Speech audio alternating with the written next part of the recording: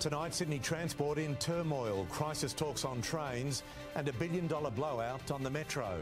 They thought they were safe. A theatre sheltering the homeless split in half by a Russian missile. A giant of Australian cricket, Rod Marsh, farewelled by the greats of the game at the ground he loved. Latrell Mitchell makes his comeback. Will it be enough for South to upset Melbourne? And baby joy for the Premier. This is 9 News with Peter Overton.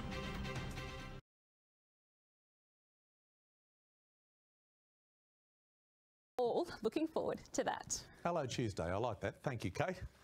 Tracy is next with a current affair. That is 9 News for this Thursday. I'm Peter Overton. I hope you have a good evening. From all of us, good night.